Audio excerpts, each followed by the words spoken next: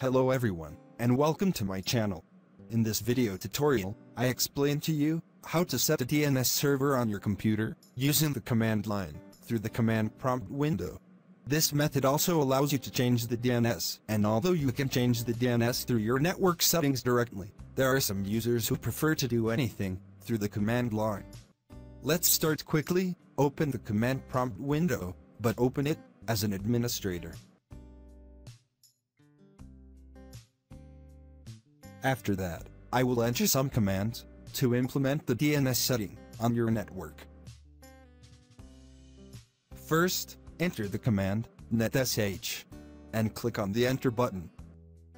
After that, write the command that appears in front of you on the screen, and I will leave you the commands in the description of the video. This command will show you the networks on your computer or laptop so that you can add or set the DNS in the network you want. That is, it will show you the names of the networks.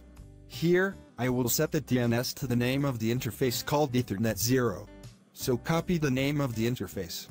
Then enter the command that appears in front of you on the screen. I will leave command in the video description.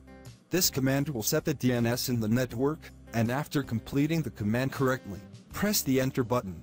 Taking into account changing the name Ethernet to the name you have on the computer, and also changing the IP address of the DNS. Once you press the enter button, the command will be executed. Also, if you want to add or set a second DNS on your computer, enter the command that appears in front of you on the screen. I will also leave you the command in the video description. Also, it is necessary to change the name Ethernet to the name you have on the computer, and also change the IP address of the DNS for the second DNS you want.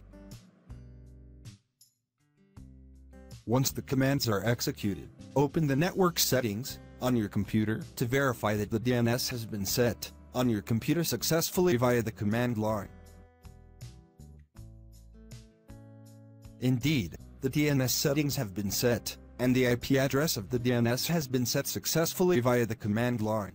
Of course, there are other ways to set the DNS server on your network. But as I mentioned, there are those who prefer the command line to implement what they need. Thank you for watching. I hope that the video is useful to you. I also hope to subscribe to my channel. Thank you all.